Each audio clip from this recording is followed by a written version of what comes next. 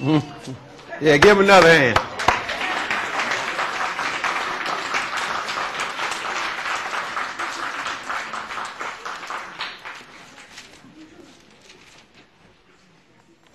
Praise the Most High God of Abraham, Isaac, and Jacob, and peace to everybody that's here in the name of Jesus. I'm going to say peace to everybody that's on the internet, watching in, tuning in, and everybody that's watching or listening on the line. I talked to a sister this morning. It just show you that people all over would like to be able to have a holy convocation like we're able to have right now. And, well, we know Sister Salisa, she moved all the way from Jackson, Mississippi, so she can do it. But I talked to a sister this morning by the name of Kimberly, lives in Cleveland. And she was just inquiring about the time. And she said, well, I got to go so I can listen to the true church. I'm going to the library. She said, how long is the service? I said, well, the service it's at least 2 hours long. She said, well, they only give me an hour at the library on the computer, but I'm going anyway. So that just go to show you that people all over are hungry for the word and wish they can have a situation like we got here. Early in the week, I heard from another brother. This brother, he been on our prison list for a while. He got out of prison. He one of the ones that didn't get out of prison and forget about you.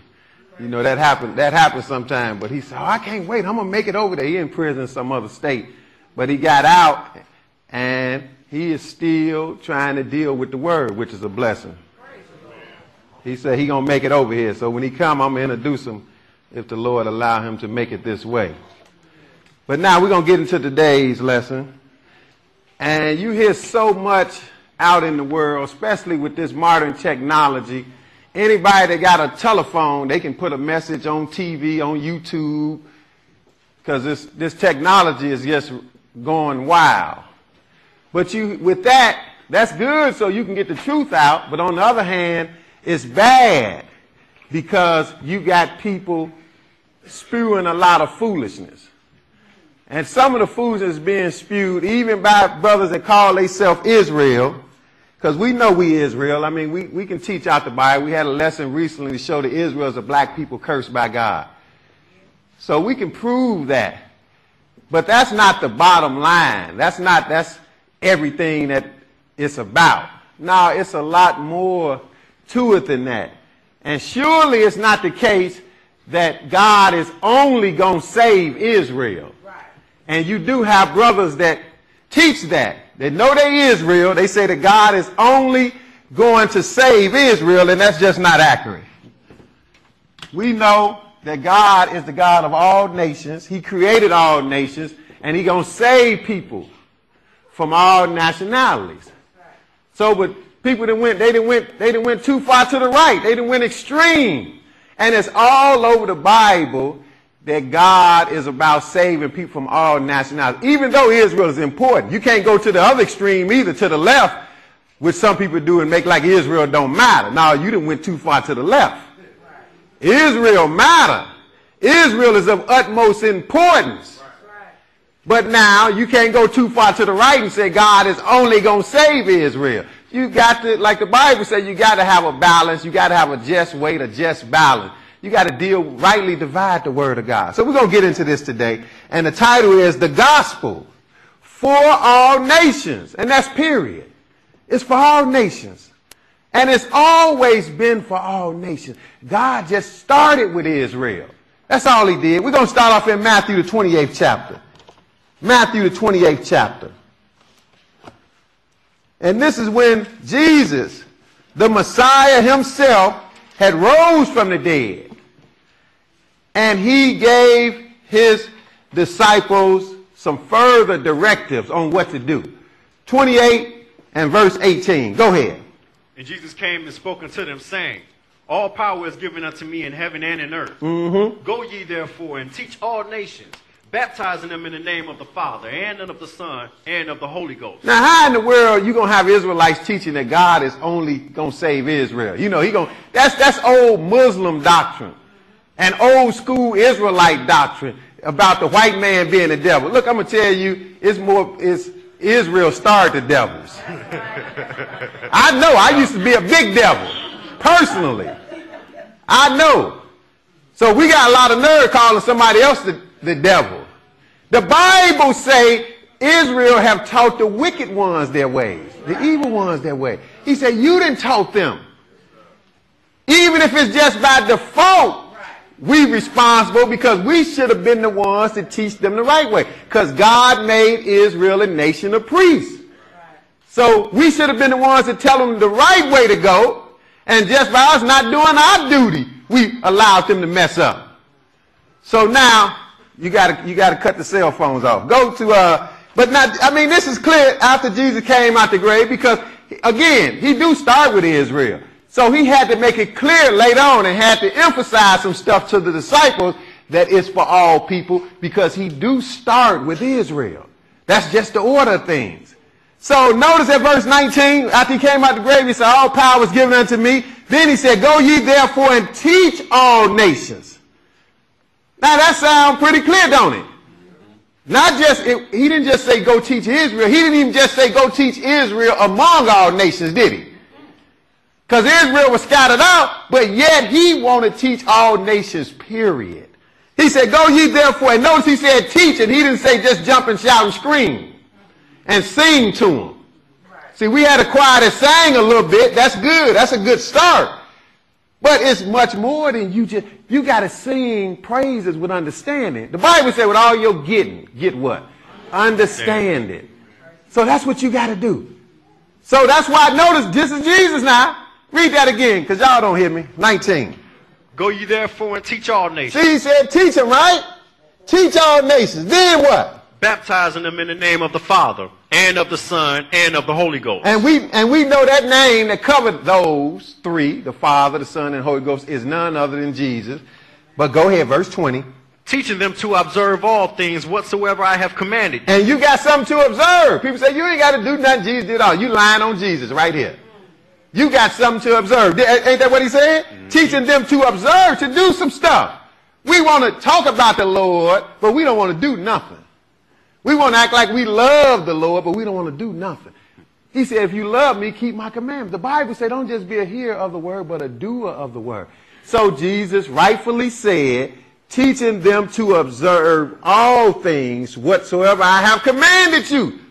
So now you just got to figure out what he commanded. And it's all over the Bible, from Genesis to Revelation, what he wants you to do. He didn't do away with his commandments like people think. Go ahead. And lo, I am with you always, even unto the end of the world. And this is good down to the end, isn't it? All the way down to the end. He said, and lo, I am with you to the end of the world. And we know we are close to the end of the world. We know we are real close to the end of the world, but it's not here yet, is it? Nope. And people need to be taught all over the world before the end get here. See, that's the mercy of God. See, God, if it was me, I probably would have destroyed everybody by now, because man is wicked. But see, God is merciful. He give people a chance to repent. He give them a chance. He even know the majority won't repent, but he still give you a chance. So you can't say you didn't have a chance. Now go to Matthew 24. Back up a few chapters, because he said, I'm with you to the end of the world. And the disciples knew. See, this is the biggest thing in the Bible, the end of the world. The disciples knew the world had to end as we know it. Not that he going to destroy everything and everybody going to be up in heaven. No, he going to end this system of doing things, and it's going to be righteousness in the world when he get done with it. That's what the end of the world signifies. It's going to end as we know it. It ain't going to be all this foolishness like it is now, going against what God say. Matthew 24 and verse 3, because they asked him about the end of the world. Go ahead. 1 through 3, verse 3. Matthew 24, what verse it say? Verse 1, or you want to start at verse 3? Verse 3. I should have just, we're going to get right to the chase. Verse 3. And as he sat upon the Mount of Olives, the disciples came unto him privately, saying, Tell us, when shall these things be? And what shall be the sign of thy coming and of the end of the world? See what he said? They asked him a point-blank question, where they asked multiple questions, but the bottom line was to them the end of the world, right? It said, as he sat upon the Mount of Olives, the disciples came unto him privately, because he had been saying some stuff openly, so they wanted to get some clarification. So they came unto him privately, saying, tell us, when shall these things be? Now, these things referred to the destruction of Jerusalem and the temple, which took place in 70 AD, some 40 years after Jesus was talking right here. That did take place. But now they asked him more than just these things. They also asked, which you cannot ignore, and what shall be the sign of your coming and of the end of the world? See, the world got the end. They understood it. And Jesus proceeded to give them signs. But the big thing we're concerned with is that the world is messed up. He gave them the wars and rumors of wars, pestilence, earthquake. We just had a devastating earthquake and tsunami in Japan, right? We just saw that. That's nothing but a sign of the times. But we're not dealing with that today. We just want to show you, in the midst of all the physical trouble, he gave you some spiritual signs. And what is that? Skip down to verse 11, because he had to address the question of the sign of his coming and the end of the world. He wasn't talking about no end of no age back in 70 AD. No, he's talking about the end of the world, just like he said in Matthew 28. He said he is with you to the end of the world. Go ahead, verse 11. And many false prophets shall rise and shall deceive many. See, that's a big sign, brothers and sisters. And most people have not heeded this sign. Matter of fact, I would say this. Wherever you at, if you listen to this lesson, if you don't learn nothing from today, know that Jesus said this. And how many false prophets? Many false prophets shall arise. See, we haven't taken heed to that because we go to the average church on the average Sunday and listen to whatever the people say, the man say. We don't even discern. People talking about, well, you know, I got the gift of discerning spirit. Well, you need to use it better. You ain't discerned too good. You listening to a false prophet and you acting like one. You need to discern better. Look, we haven't even paid attention to this fact. We assume the man must be a righteous man from God, and we don't pay attention to really what he's saying. Sometimes we just try to keep ourselves woke because we know he ain't saying nothing. That'd be the hardest thing, trying to stay woke. But now, this is a clear-cut warning. Many false prophets shall rise and shall deceive. How many? Many. Many. That's a whole lot, isn't it? That's why churches are full of people, but they deceive. They don't know nothing about the Lord. But go ahead, verse 12. And because iniquity shall abound, the love of many shall wax cold. But he that shall endure unto the end, the same shall be saved. Oh, now the world is in bad shape. Iniquity abounds. Sin run rampant. Sin is in every corner of the world, overrunning. You talking about your cup running over? Well, the world's cup is running over with sin. And that's why it's no love left in the world. And then he said, but he that shall endure to the end, the same shall be saved. So our main job is, in spite of all the famines, pestilence, earthquakes, is enduring, being obedient to God. You're going to go through some hardships, but you got to endure being obedient to God, because all this going to end, the world going to end. So you shouldn't be worried about your little day-to-day things so much. This is all going to come to an end. So our main job is enduring. He didn't say you get saved one Sunday afternoon, did he? He said you have to endure to get saved. But he that shall endure to the end, the same shall be saved. Whether that be the end of your life, which could come before the end of the world, or we in the days when we can live to the world end. But go ahead, 14. What else going to happen before the end comes? Go ahead. And this gospel of the kingdom shall be preached in all the world for a witness unto all nations, and then shall the end come. Ah, and this gospel of the kingdom got to be preached as well.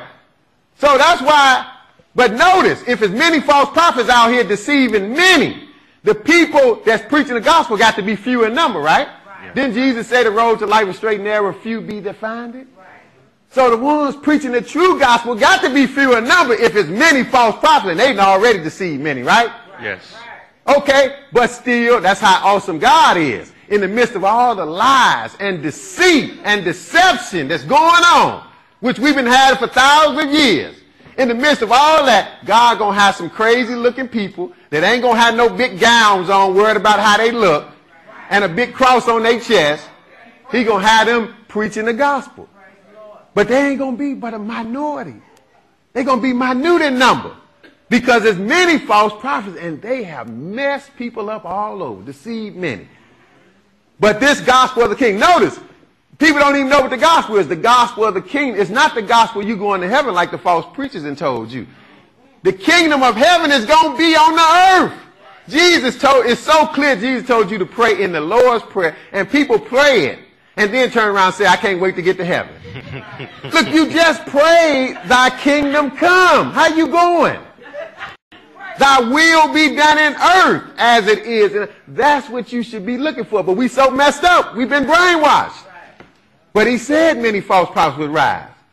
That's why he said this gospel of the kingdom shall be preached in all the world for a witness to who? All nations. And then shall the end come. So all nations again got to hear it all over again. It's for all nations. And the few that believe from among all nations, God is going to save them, and it's going to be hell to pay for the rest. But now let's go further. We're going to come back to Matthew. Go to Psalm 147, because that shows you right there at the beginning that the gospel is for everybody. All nations. Jesus said it twice. Go forth and preach out to all nations. It's not just for Israel. But now I got to throw in here that it do start with Israel. Israel is the one nation that everything do start with. And you need to understand that. You need to understand that for sure. Psalm 147. And Jesus is going to verify that he start with Israel. Even though the gospel is for all nations, he start with Israel. So that lets you know where you got to go drink your water from. It's going to come from Israel. That's where you got to lead the horse to the water. He got to come, everybody, all nations going to have to get the word from Israel ultimately, if they're going to have it the right way. Psalm 147 and verse 1. See, we miss that. We try to make it like God is just general now. Now, like I said at the beginning, you have went too far to the left. You've taken too much liberty. Yeah, the gospel is for all nations, but he do start with Israel. Psalm 147 and 1. Go ahead. Praise ye the Lord, for it is good to sing praises unto our God. Oh, definitely. It's good to sing praises to our God. But you got to read further. Psalm 47 says sing praises with understanding. You can't just be singing about anything to God or doing anything and think your singing is acceptable. I can read you in the Bible in Amos, God said he don't want to hear your song. Because if you doing wickedness, all the singing your little heart can do ain't going to matter to God.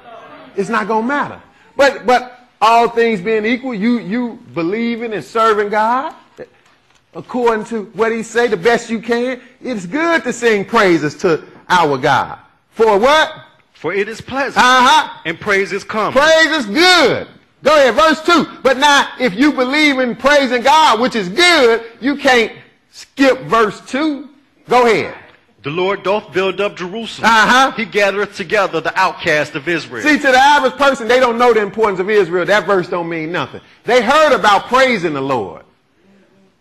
But see, it's bigger than praising the Lord. You got to know what the Lord is about as well. You got to know who you praising. So now verse 2, right after talking about praising the Lord, you can't omit where he said, the Lord doth build up Jerusalem. He gathered together the outcast of Israel. The same one you praising, this is what he's about. Right. Israel is at the top of the list for him. That's the top nation for God. But he want to save people from all nations. Go ahead, verse 3. He healeth the broken in heart and bindeth up their wounds. Now, you can hear people saying, oh, God, you know, you having a hard time, but God healeth the broken in heart, and he binded up all their wounds. You know, they got a lot of little cliches built off of scriptures like this. Oh, you know, the earth don't have no pains that heaven can't heal. You know, you got some of these nice sayings. Okay, that's good. But now, you can't skip over verse 2. The same one that healed the broken and hearted and binded up the wound, he the same one that deal with Israel, don't he? He built up Jerusalem. He gathered the outcasts of Israel. He do it all. He the one that do this. Skip down to verse 16. Let's see what else this mighty God do. Go ahead. He giveth snow like wool. Oh, we just seen a whole lot of snow around here. They was talking about breaking records. We were snowed in. So we know this is the case around here, don't we? He giveth snow like wool. It was a whole lot of wool out there. I was so happy I got a chance to go to L.A. at the end of that week, boy. Go ahead. He scattereth the hoarfrost like ashes. He scattered the hoarfrost like ashes. Go ahead. He casteth forth his ice like morsels. Who can stand who can stand before his cold? Yeah, even all the tough gangsters go in the house, don't they, when they get cold? Definitely. You don't even have all that killing going on. Lord know how to put you to bed. All of them go, the corners be empty.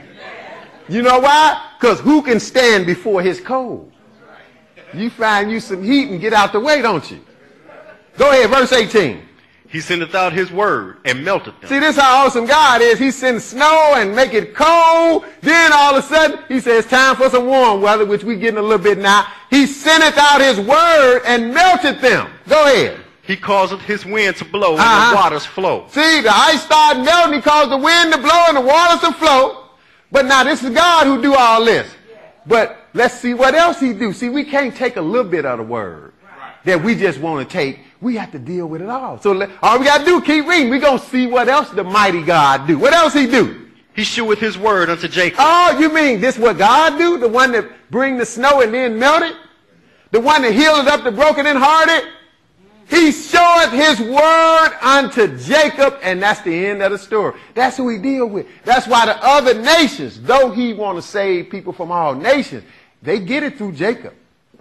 This the way. That's how this Bible is here. He only been dealing with Jacob from Genesis to Revelation. That's who he been dealing with. That's how I know when people start talking about Muhammad, I know he didn't raise up no prophets from no other nations to do nothing like that. That's right. He only deal with Israel. Amos 2 tell you that he made of Israel's sons, prophets and Nazarites. He only deal with Jacob. So I know he didn't have to go find nobody in Arabia to give him nothing. He don't do that. The only way somebody in Arabia really get it is through Jacob.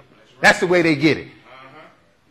Even if the angel would have went to Muhammad, he would have said, look, you need to go over there and find one of them Israelites and let them teach you the word. Because we're going to read that. That's what he did with Cornelius in Acts the 10th chapter. But now, he said he showeth his word unto Jacob, and who else? His statutes and his judgments unto Israel. See, Israel and Jacob is one and the same. He just used them interchangeably because Jacob's name was changed to Israel. His statutes, judgments unto Israel. But what about the other day? Have he dealt with any other nation like the Arabians or the Japanese or the Chinese or the Nigerians? Let's see. He has not dealt so with any nation. Oh, he ain't dealt with no other nation like this, have he? He only deal with Jacob like this. He showed all to Jacob, and then from Jacob. But that's how awesome God is. He ain't got to go around from nation to nation, tell them this is what I want, this is what I want. He started with one nation and let it spread from there. God is practical, isn't he?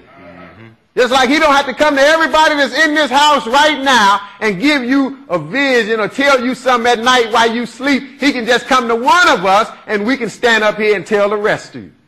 That's how God works. So he said, look, he showeth his word unto Jacob, his statutes and his judgments unto Israel. Read 20 again. He has not dealt so with any nation. And as for his judgments, they have not known. Praise ye the Lord. Oh, praise the Lord behind that too, right? See, Israel, we've been stiff-necked. That's why things messed up. But he still only deal with Israel. Let's see if Jesus changed that when he came. Matthew 10. Because people think Jesus came with something different. He changed everything. But the Bible say God don't change. The Bible say even about Jesus, he's the same yesterday, today, and forever. Matthew 10. Yeah, Matthew 10. Matthew 10. Oh, I had 20 on there. Yeah, that's 10. Matthew 10. It's a good thing I have my handwritten notes.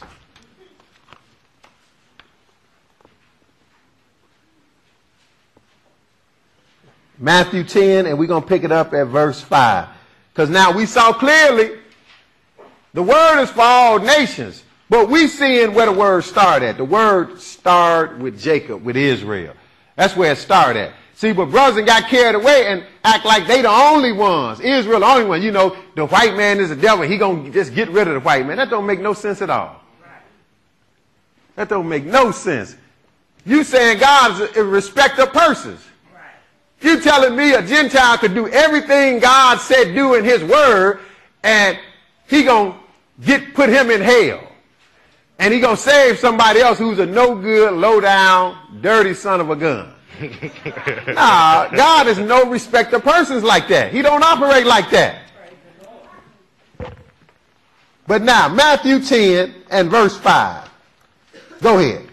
These 12 Jesus sent forth and commanded them, saying, Go not into the way of the Gentiles, and into any city of the Samaritans enter ye not, but rather go to the lost sheep of the house of Israel. Now you see what Jesus, this is his 12 disciples. Notice he had 12 disciples. Why? In honor of the 12 tribes of Israel. He was in line to the T. And he knew what his mission was. He knew where he had to start at. So that's why he sent his 12 disciples. He said, don't go in the way of the Gentiles. Now, if you just stop reading the Bible here, you could say, well, God don't want nobody else to hear it, right? But see, we know it's much more to read. But this just shows you where he started at, brothers and sisters. Now, he was clear. He said, don't go in the way of the Gentiles. Don't go to no city of the Samaritans. Now, who were the Samaritans? They were non-Israelites who had been implanted in the land. And some of them even thought they had been there so long. They thought they was a part of it. They was wondering why the real Israel didn't pay them no attention. Because they had been following some of the customs. See, you could even fool yourself after some years. So them Samaritans was in the land, but see, Jesus and the rest of the Israelites knew they wasn't the real Jews. They wasn't Israel. They knew it. So Jesus made it plain. He said, don't go talk to the Gentiles. Don't go talk to the Samaritans. That make it sound like he a little prejudiced, right? No, he just got order. Didn't he say he showed his word unto Jacob? So when he come in the flesh, who he going to start with? Nobody but Israel. So he said, don't go into the Gentiles, into any city of the Samaritans, enter ye not. Read 6 again. But rather go to the lost sheep of the house of Israel. But go rather to the lost sheep of the house of Israel. Still Israel, isn't it? That's all he was concerned with for the time being, right? Because that's who he start with. He show his word unto Jacob, like we just read. And he don't deal with no other nation like that. So when he come in the flesh, he gonna keep it straight. Go ahead, what did he say do? Verse 7. And as ye go, preach, saying, the kingdom of heaven is at hand. See, now he told him to go preach, but he only sent him to go preach to Israel, right? So again, if you stop here, you might have a case to say, well, the gospel is only for Israel. But see, we know the story continues to evolve. The story continues to go on. Let's go further. Let's go to John 4. Because even Jesus, when he encountered, now he didn't go purposely looking for no Gentile or no Samaritan, but he happened to bump into one at the well. He bumped into the Samaritan woman. He gonna preach to the woman and tell her she can get saved if she pay attention. This show you how awesome God is. He gonna give you an example right here. Now he already told them don't go preaching looking for them people. And he didn't go looking for her. He just happened to bump into this woman. But when he bumped into her, he still offered her salvation. We gonna see. John the 4th chapter. This is what we don't understand the whole story. You got Israelites saying all the nations gonna get killed. Then they messed Israel up who they really are. I guess since they gonna kill all the Gentiles, what they call white people, they had to make a way to include some other people. So they said, well, these other people, the Puerto Ricans and the Mexicans, you know, and the Indians, they all a part of Israel. That's ludicrous. What other nation you know made up of all kind of different races? There's no nation on the planet like that. So we know Israel is a black nation, period, and cursed by God. But God is a God of all nations, and he's going to save people from all nations. He just started with Israel. John 4 and 9. Pay attention. Now, this is Jesus now. See, we just showing. He going to deal with all nations. But everything is centered around Israel. So you need to get the full understanding. 4 and 9. Go ahead. Then saith the woman of Samaria unto him, How is it that thou, being a Jew, askest drink of me, which am a woman of Samaria? For the Jews have no dealings with the Samaritans. Okay, now see, this woman knew. This woman knew what the M.O. was. She asked him Jesus. She said, now, because how we skipped over, you can read on your own the whole chapter whenever you get time. Jesus bumped into this woman and he was thirsty. And she drawing some water from the well. And he said, look, he said, give me something to drink. And so this is her reply to him. You know, she figured she in the driver's seat now. You gonna ask me for something to drink, huh? I can probably see her turning her neck. You gonna ask me for something to drink? So that was her reply to Jesus. Then said the woman, a Samaritan. Now we just read what Jesus said, don't go preach to them, right? Well, he said don't go to none of their city, which meant he didn't want them to hear it. Or the Gentiles. It wasn't time yet. But now this woman of Samaria said unto him, how is it? And she understood the plan. She said, how is it thou being a Jew askest drink of me, which am a woman of Samaritan? For the Jews have no dealings with the Samaritan. See, the Jews knew that they wasn't Israel. And Jesus backed that up because he said, don't even go preach to them, didn't he? Yeah. But now, notice what Jesus told the woman. Show you he still wasn't limiting salvation from him in the long run. Verse 10. Jesus answered and said unto her, if thou knewest the gift of God, and who it is that saith to thee, give me to drink, thou wouldest have asked of him, and he would have given thee living water. He said, woman, don't get carried away with that little water you got down there. You pulling out that well. Hold up, wait a minute. Let me tell you something. He said, if you understood the gift, if you really knew who was talking to you, woman, you would skip this little physical water and you would ask me for some spiritual water. It's going to get you eternal life. But that lets you know he's trying to tell a woman, you can save yourself. I'm one of the ones that got it. You can save yourself. Yeah, I might be a little thirsty now, but that's going to pass. Your thirst ain't going to end until you get it. Notice he said, you can ask me, right? But now, conversation kept going on, and finally, he said a few things to her, even about her life, where she knew that she said, this guy is somebody special. This guy is a prophet, right? So then she started puffing herself up like, yeah, well, we know how to worship. We do this. We've been doing this around here for so long. Finally, Jesus had to break the news to her. Verse 21. Skip down to verse. Again, you can read all this on your own. We just don't have time to read all these verses. We read 100 times more verses on the average Sabbath than most people get on a Sunday in church. But we still don't have time to read them all. Verse 21. Go ahead. Jesus said unto her, woman, believe me, the hour cometh when you shall neither in this mountain nor yet at Jerusalem worship the Father. See, she had said some stuff to Jesus that finally got on his last nerve. She's talking about, yeah, well, our fathers worshiping this mountain. I think you're right. She called him a prophet now. But see, flattery don't get you nowhere with the Lord. You can't flatter me and then say something wrong the next minute.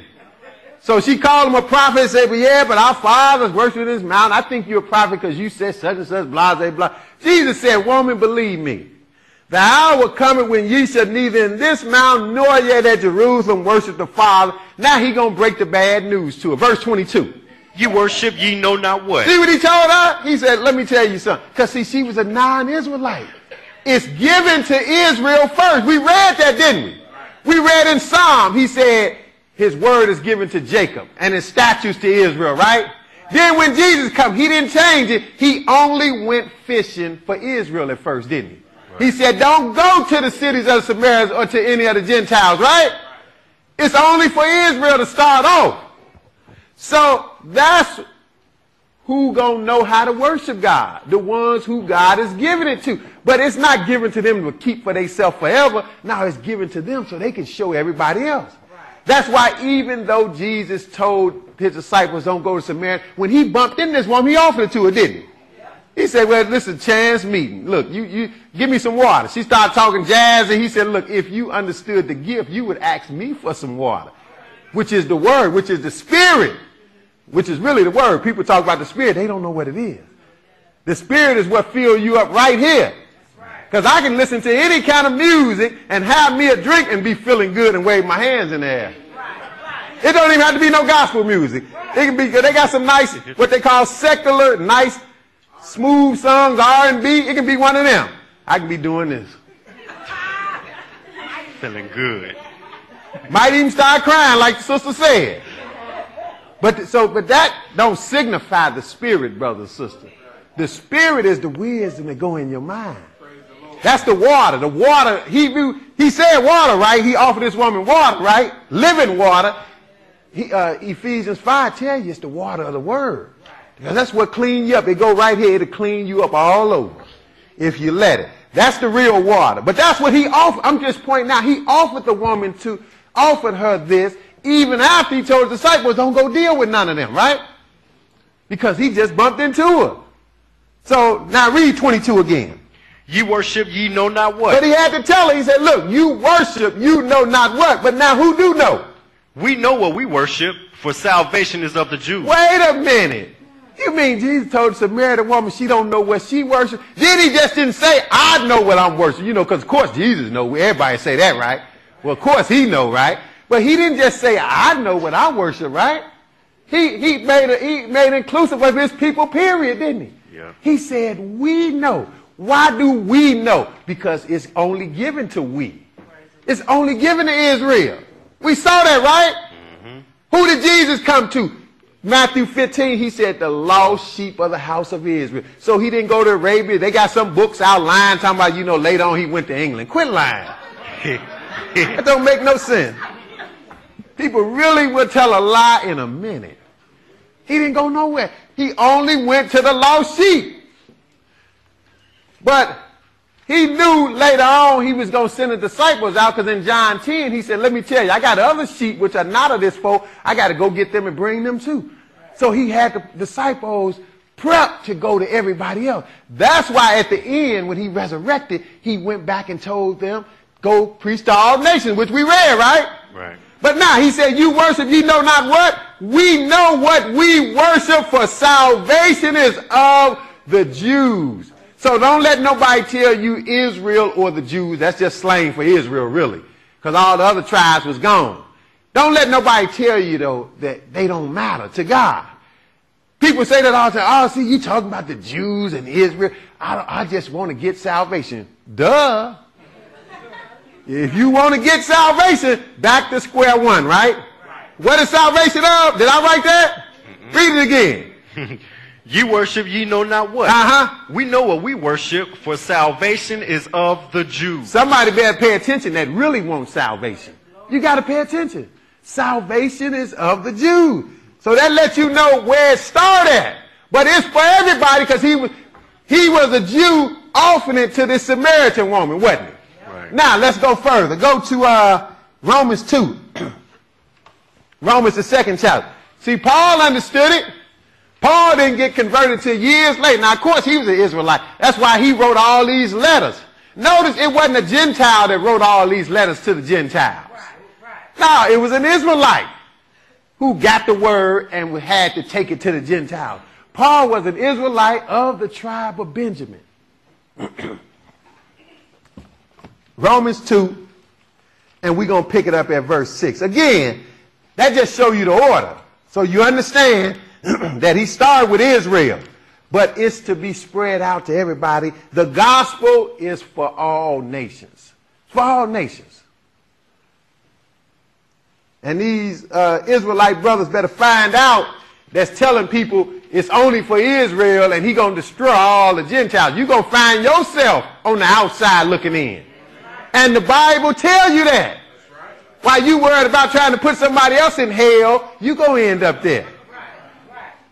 You better pay attention. That's why people say, well, they didn't, you know, people done done us wrong. Look, ain't no, God is the one done you wrong. It couldn't happen unless God allowed it. And anybody who got some payment coming from God, because God allowed people to do what they do, but anybody that got some payment coming from God, God going to give it to them. He's going to be the one, because the Bible said vengeance is whose? He didn't say vengeance was these jakes out here standing on the corner.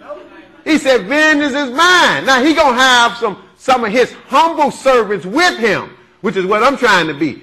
But vengeance is God's.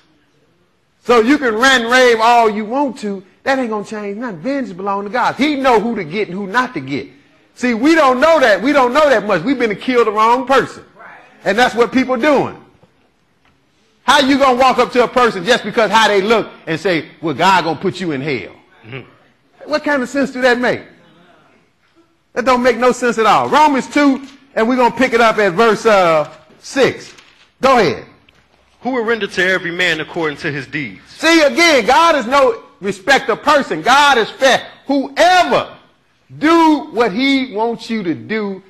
That's who he going to reward a good reward. So that's what he's saying here. Who will render to God, it's talking about God, who will render to every man. And that includes woman, because woman is a part of mankind. He will render to every man according to his deeds. And that includes whether you black, white, blue, or green, whether you a Jew, Gentile, or Jew, it don't matter. Whoever you are, he going to render to you according to your deeds. And he going to break it down, but it's order to it, but it's still everybody. Verse 7. To them who by patient continuance in well-doing seek for glory and honor and immortality, eternal life. See, to them, which is anybody fit them. To them who by patient continuance in well-doing. You got to do something though, right? Mm-hmm. Patient, and you got to be patient and continue to do it too. It ain't good enough to just start. You got to finish this race. That's what Paul said. I run the race. I'm fighting a fight. He talks about fighting a good fight, but people want to be presto saved. Sorry to tell you, it don't work like that. He said, to them who by patient continuance in well-doing seek for glory and honor and immortality. If you're doing what you're supposed to do, seeking for the prize, he said you're going to get eternal life. But on the other hand, verse 8. But unto them that are contented. Oh, if you contentious, you want to kick against the truth, what else?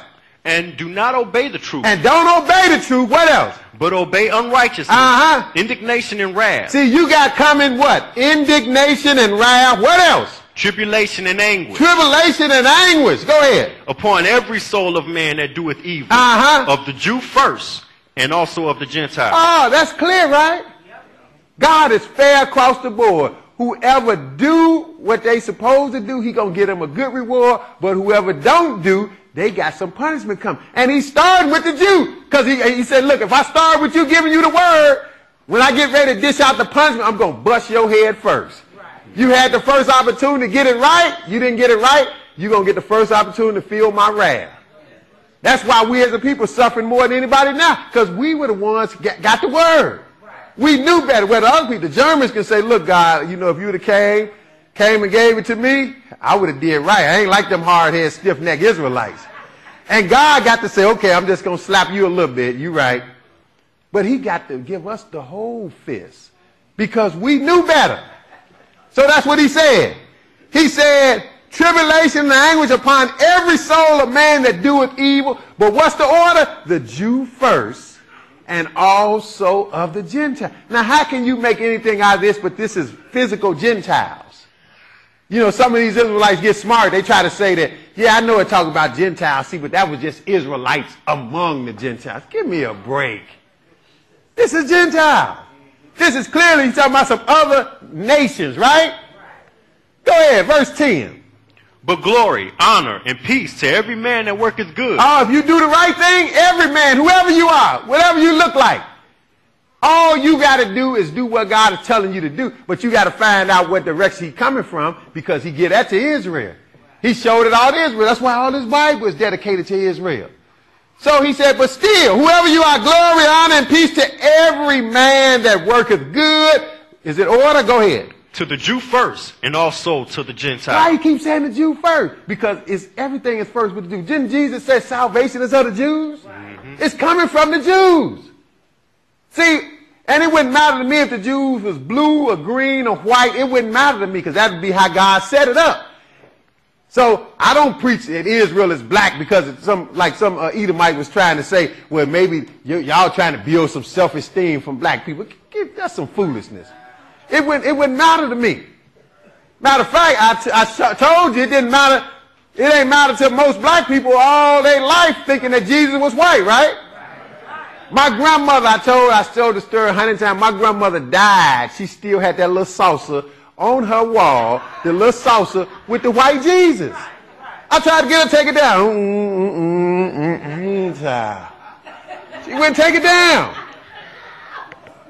So it didn't matter to her if Jesus was white. I tried to tell her, well, it's a lie. He don't look like that. But you don't even need a black one on your wall because you don't need no images. But the bottom line is, whatever color Israel is, it ain't no big deal. It's just a fact that Israel is black. That's all it is.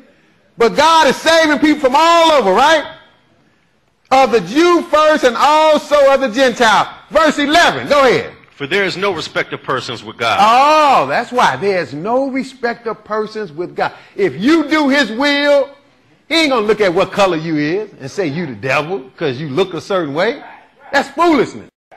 There's no respect of persons with God. But now, it's no respect of person, but it is order, right? Because he keeps stressing the Jew first and then the Gentile, right? He got order. But now, let's go to Acts 10. We're going to look at this.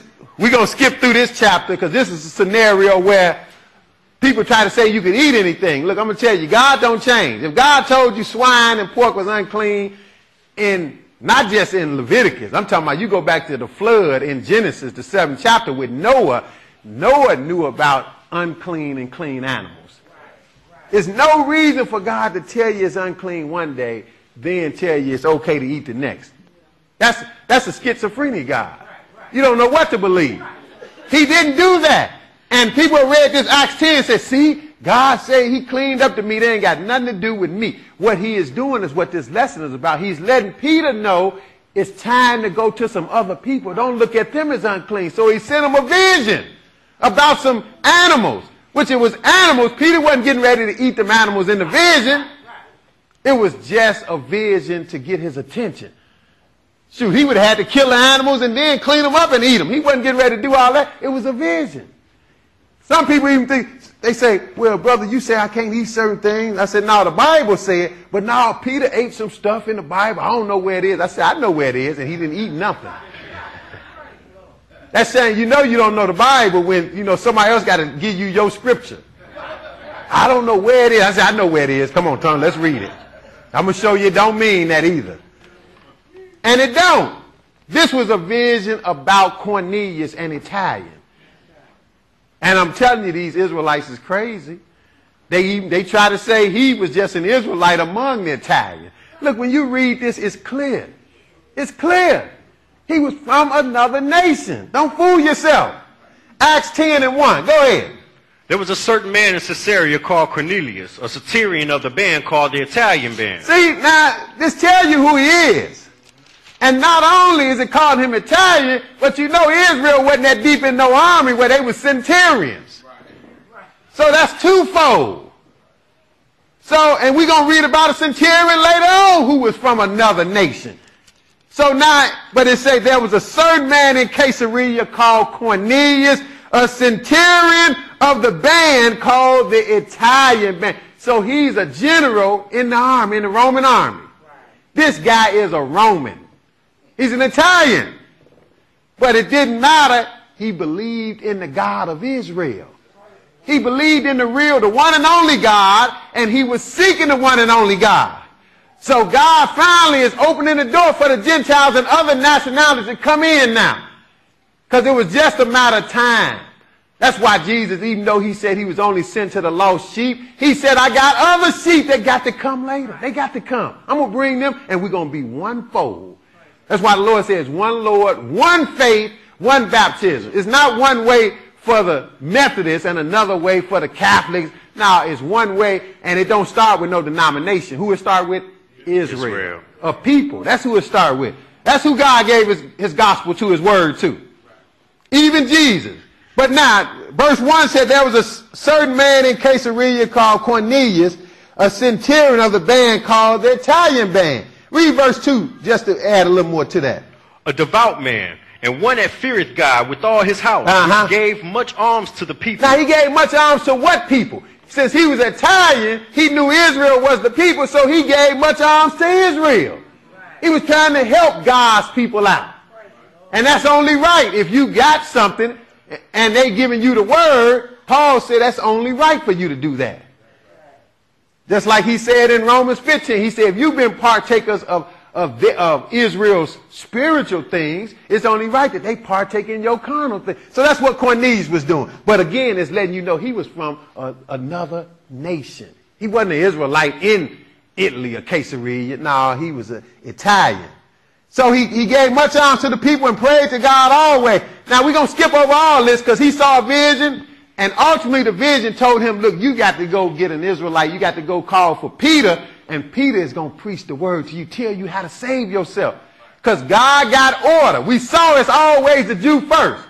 So how else is this Italian going to get the word unless God sent him a Jew that know the word? Because God don't, even though the angel came to him, now I'm sure the angel could have told Cornelius everything he needed, right? But the angel don't even get out of order. The angel said, look, I'm here to tell you, call Peter. And he sent some servants to Peter. And Peter, that's when Peter saw the vision about the animals that came down. And Peter just had the vision. He wondering, what the heck is God trying to show? Matter of fact, Peter rebuked the Lord in the vision. That show you Peter still had faith and knew what the word said. The vision told Peter, rise, kill and eat. Peter said, I don't know where that voice coming from. I don't know who. Now that's something, boy. You got to really be standing on something. You hear a voice come out of nowhere talking about rise, Peter. And you say, I don't know who you are, but not so. And then the voice came again. He said, not so. And he never ate nothing. The vision, the sheet went back up. He didn't eat nothing. And then he said, what is the Lord trying to tell me? Soon as he wondering, they come knocking at the door from Cornelius. Look, Cornelius wants you to come. And he took 6 brothers and he got there. We skipping over all that. You can read on your own. We going to get to verse 28 when Peter got to Cornelius' house. Now pay attention to this. Verse 28. Go ahead. And he said unto them, you know how it is, that it is an unlawful thing for a man that is a Jew to keep company or come unto one of another nation. Now look, just let you know Cornelius and the people with him was from another nation, right? I mean, how clear can it be? But you know, I had an Israelite tell me, well, see, he was kind of stumped. He said, well, see, Cornelius was an Israelite, but yeah, the other people was other nations. I'm like, give me a break. He's still preaching to all of them. It don't matter. He's still talking to all of them. He's still inclusive of people of other nations, right? But Cornelius was the one from the other nation as well. We saw he was an Italian. I mean, it just shows you when you believe a lie, you will stretch it to the max. You will try to make anything fit. So why did he have to say this? You know that it's an unlawful thing for a man that is a Jew to keep company or come unto one of another nation. That lets you know Cornelius and all his clan, they was Italians, they was Romans. He said, Peter basically saying, you know, I shouldn't even be doing this, really. We got laws about this. We don't get down like this. But what? But God hath shewed me that I should not call any man common or unclean. See, that's what the vision of the sheep was. It didn't have nothing to do with cleaning up pork so you can eat it, cleaning up catfish so you can eat it. It's a whole lot of fish you can eat without eating catfish and unclean stuff. It's a whole lot of meat you can eat without eating. Just let the pork go. I know it ain't easy when you first think about it, because I remember pork wasn't that hard for me, but when I had to let them shrimp go, I said, wait a minute, is that, you sure that say that? But I let it go, because the Lord said it's not good for you, it's unclean, so I'd rather obey the Lord than enjoy myself with a few little pieces of ugly meat. But now, because it don't look that good, it just tastes good. But now, so now, he said, but God hath showed me that I should not call any man common or unclean, right? That's what he said. So he was understood that not to disregard these people from these other nations now, that they got to hear the word too. Now we're going to skip a little bit more. Skip down to verse 34, because after Cornelius told him, you know, that he had saw this vision and all of that, because once he told him that, you know, he still didn't know, well, what happened? Why you want me here? Because he just knew Cornelius called him, and he knew he had the vision. So he said, look, I'm here. You know, I really shouldn't be here, so what's the deal? And Cornelius said, well, look, I had a vision. The angel told me to call for you, such and such, such and such. So, and that's what I did, and you did good to come, because the angel told me to call for you. So when Peter heard that, what did Peter say now in verse 34? Again, you can read it all on your own. Go ahead. Then Peter opened his mouth and said, of a truth, I perceive that God is no respecter of persons. Oh, he perceived that as well, didn't he? Isn't that what Paul said? Mm-hmm. He got order only. The Jew first, then the Gentile, but he is no respecter of person. Therefore, anybody that want to do his will is going to be accepted, right? Don't matter what color they are. Color is a gimmick that man put too much emphasis on anyway. It's just a gimmick. What's the big difference between somebody black and white? They use the same toilet. They got to eat some food. They got to eat. Every one of them got to take them a nap every day. You got to lay down for a little bit of time. So ain't no big difference, is it? So, but the bottom line is, he said, God hath showed me. What verse was that? Verse 34. Read it again. Then Peter opened his mouth and said, of a truth, I perceive that God is no respecter of persons. See, he's no respecter of persons, but what? But in every nation, he that feareth him and worketh righteousness is accepted with him. Now, you can't get no clearer than that, right? No, in every nation. That lets you know it wasn't some Israelites among the Italians who Peter went preaching to, right? No, he went preaching to the Italians.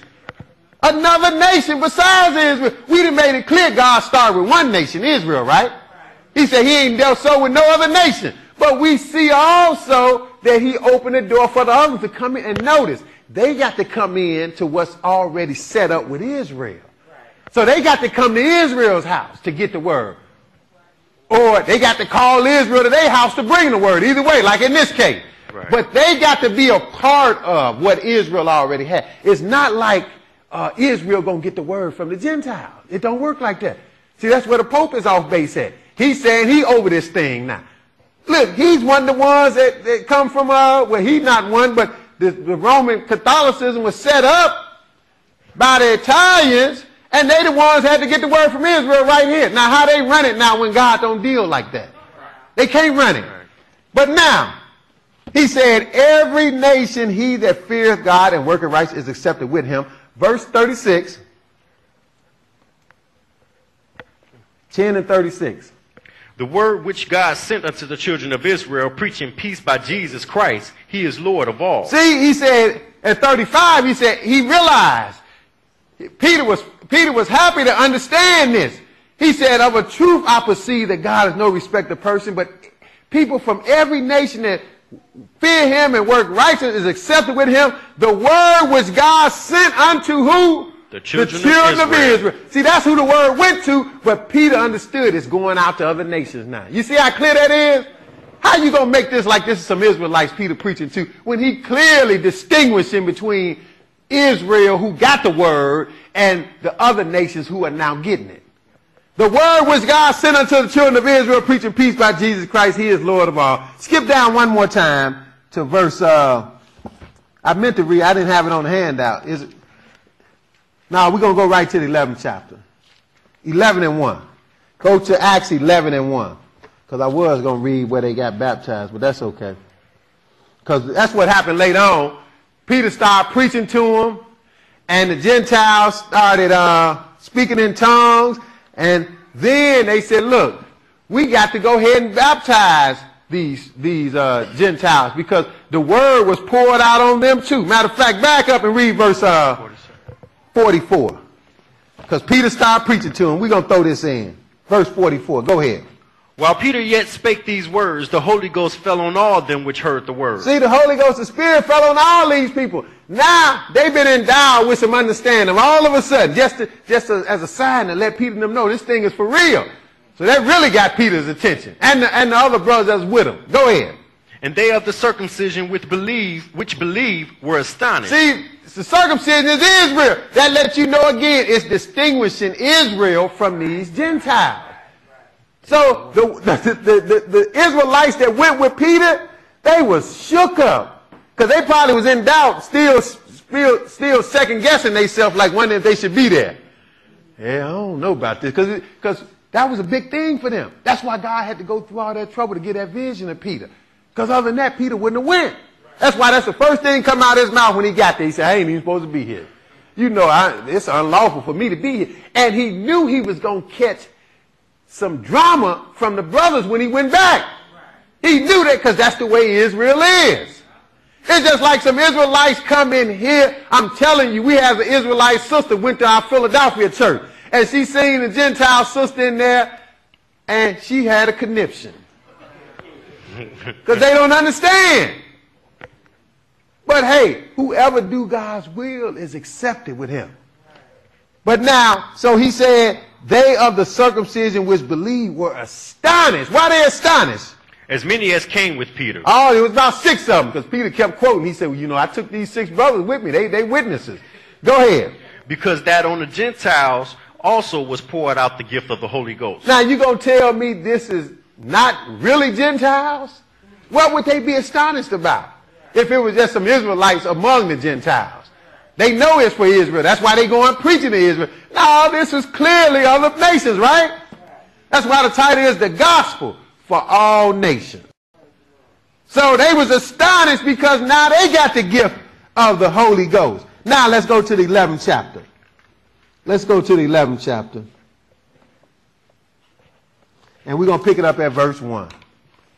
Romans 11:1. Go ahead. And the apostles and brethren that were in Judea. Actually 11:1. I'm sorry, but you there. Go ahead. And the apostles and brethren that were in Judea heard that the Gentiles had also received the word of God. See, now back home, boy, they got the message. But see, they wasn't happy about it. Because these Israelites were stiff-necked, hard-headed. And somewhere in their mind, they really thought because Jesus only started with Israel, that it was always only going to be for Israel. No, God just got a starting point. But ultimately, it was for everybody. That's why he healed that woman that woman's daughter in Matthew 15. He told her point blank. She was a Canaanite. He said, look, I'm only sent to the lost sheep of Israel. She said, Lord, help me, help me. My daughter got a devil. Just help me. He said, it ain't good for me to take the children's bread and cast it to the dogs. And that woman still accepted the protocol and the plan of God. She said, yeah, but don't the dogs get at least a few crumbs? And Jesus himself broke down. He said, okay. I'm going to do it for you this time. I'm going to go out of order for you because you got great faith. That show you, even though he got order, it's meant for everybody else anyway. That show you that. So even though he was only sent to Israel, it was just a matter of time till it got to everybody else. But these Jews didn't understand it. So when the apostles got back, when Peter got back, it said in verse 1, and the apostles and brethren that were in Judea heard that the Gentiles had also received the word of God. Instead of being happy, what they do? Verse 2. And when Peter was come up to Jerusalem, they that were of the circumcision contended with him. See, now if it was just some other Israelites among the Gentiles, why would they be arguing with the brother? They was hot with Peter. See, that's why Peter was smart. He took some people with him. Like, look, man, I had a vision, all this, because they would stone you in a minute in Israel. They was crazy. So it said when Peter was come up to Jerusalem, they from among Israel, that's the circumcision, they contended with him. That means they having a debate and an argument, right? What they say, verse 3. Saying, thou wentest in to men uncircumcised, and didst eat with them. See, and it wasn't because they was Israelites and uncircumcised, because Israel still got circumcised. They still got circumcised. These were Gentiles who didn't get circumcised, didn't know nothing about it. They said, you went in to men uncircumcised and did eat with them. And if you Gentiles now, you still need to get circumcised. Paul and them just gave them a break starting off, but you still got to get circumcised because there's one law for everybody. If you didn't have to get circumcised, why in Acts 16 did Paul circumcise Timothy, which was a Greek? His father was a Greek.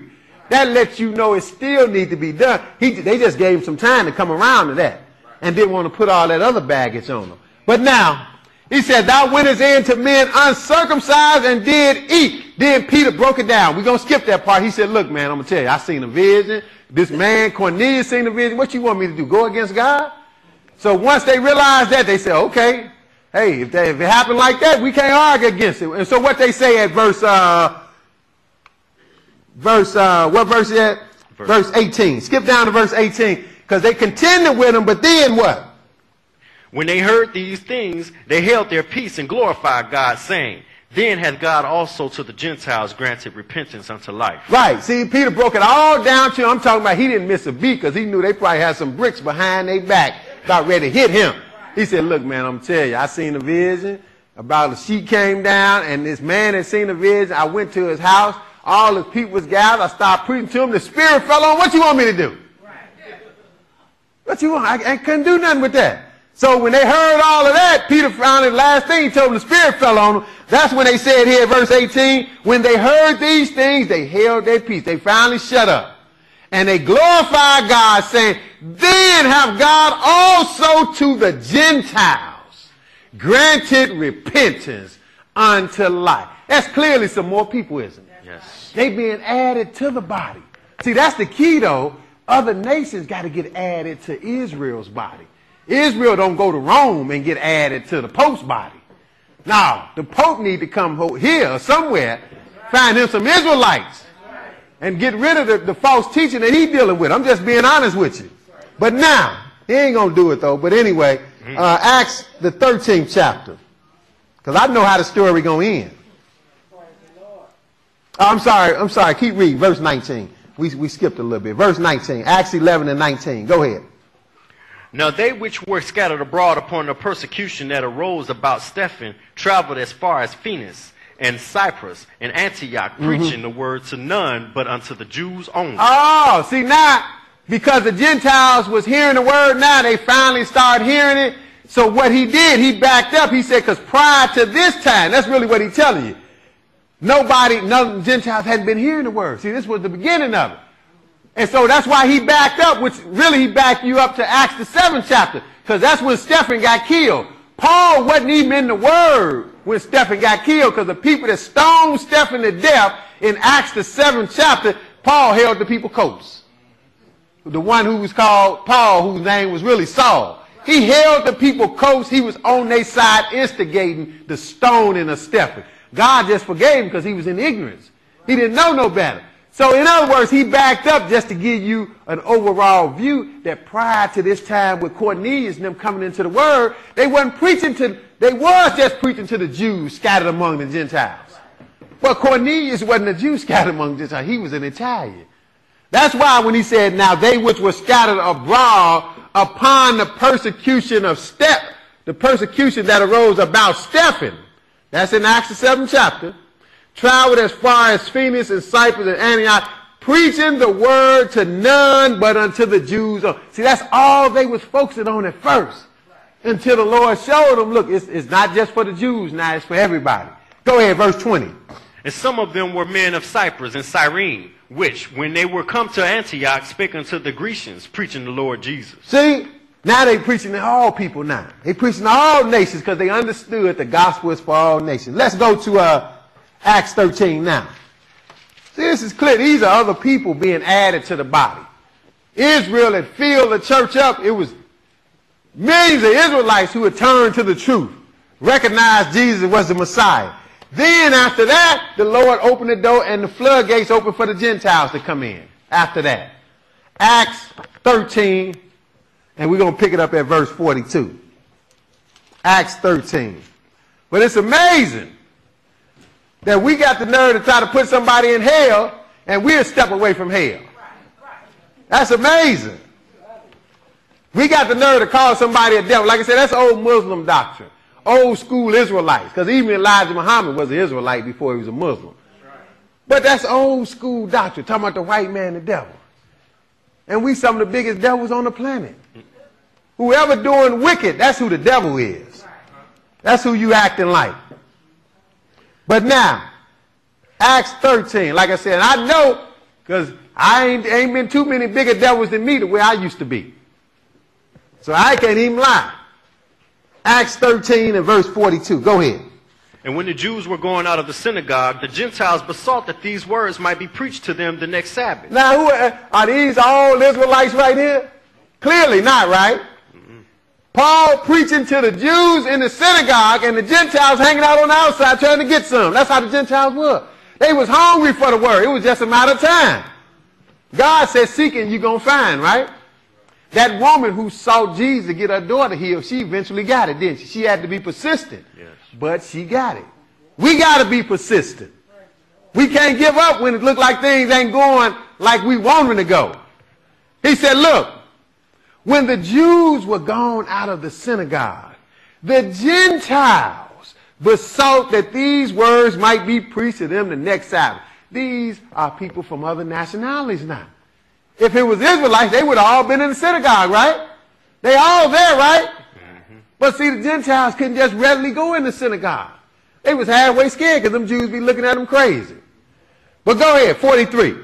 Now when the congregation was broken up, many of the Jews and religious proselytes followed Paul and Barnabas, who speaking to them persuaded them to come into the grace of God. He said he persuaded them to continue in the grace of God. Go ahead. God, excuse me. And the next Sabbath day came also the whole city together to hear the word of God. Okay, now the Gentiles said that. Notice that the Gentiles didn't ask for no Sunday service either. See, we mixed up. We think it's one way for the Jew and then another way for the Gentile. We didn't let people fool us with that. Look, that don't fit. Salvation is of the Jews, right? That's right. So what the Lord gave, that's the key to all of that. What the Lord gave Israel is what we all need to follow. Even if I knew I wasn't Israel, I would have to admit that that's what we had to follow. Right. It don't matter. Salvation is of the Jew. So it's not a Jewish Sabbath and a Christian Sabbath, is it? Jesus kept what Sabbath? The Jewish Sabbath. So if you're going to follow Jesus, you're going to keep his Sabbath. The so-called Christian Sabbath, that's Satan's Sabbath. He gave that to you. He made that up because it's one Lord, one faith, one baptism. There's only one way to do this. But people then deceived us with this doctrine about, it being a different way for you. You could do it your way and I could do it my way. It don't work like that. That's why the Gentiles, it said they besought that these words might be preached to them the next Sabbath. They didn't say, well, we have our church on Sunday. Can you come tomorrow and preach to us that on Sunday? No, they didn't say that. They said the next Sabbath, didn't they? And then the congregation broke up. They turned out and they talked to a few people. And then it said, verse 44, the next Sabbath. So that's the next week, right? So you mean in the New Testament, they still kept the Sabbath, didn't they? And everybody. I talked to a Roman Catholic priest one time. He wasn't going to lie. He couldn't lie. I say, well, what, you telling me to go to church on Sunday. What day did Paul keep in the New Testament? He said, well, it was sad. He couldn't lie. See, when you know the word, they can't get around it. I said, what day did Paul kept right here? He said, well, it was Saturday. It was Saturday. But see, we changed it later. I said, yeah, and you're wrong. You should have left it alone. Paul didn't change it. See, he admitted. He said, well, he just went there because the people was there. Look, if it was supposed to change, he would have changed. He would have known about the change, right? But then again, God don't change. So it said, verse 44, read it again. And the next Sabbath day came also the whole city together to hear the word of God. Almost the whole city came together to hear the word of God. Go ahead. But when the Jews saw the multitudes, they were filled with envy and spake against those things which were spoken by Paul, contradicting and blaspheming. See, you always got some stiff-necked Israelites. Just like you're going to have some trying to dispute this message because they want to kill all the white people. Look, you're a murderer. How you going to tell me all these people going to go to hell just because of the way they look? Give me a break. He said when the Jews saw the multitudes, they were filled with envy. And they spake against those things which were spoken by Paul, contradicting and blaspheming. See, they ain't had no problem with the Gentiles. They ready to hear, but the stiff-necked Jews is the ones disputing, right? Now, let's go to, keep reading, 46. Then Paul and Barnabas waxed bold and said, it was necessary that the word of God should first have been spoken to you. Oh, ain't we saw it's a Jew first all over the book? That lets you know we about to branch out to some more people, even though they had started, but they still wasn't wholesale. Because they really was antsy about doing that. Just like Peter was antsy when he went to Cornelius, wasn't he? Yes. He tiptoed up in there. And then the first thing come out, he said, I ain't supposed to be here. I hope you got a good reason for calling me. Even though he saw a vision and all that, he said, it's unlawful for me to be here. So what did you call me for? Then when Cornelius broke down the vision and all that stuff he saw, Peter praised God. He said, hey, I know now that God ain't no respecter of person. Right. In every nation, the one that fear God is going to be accepted with him. So that's clear.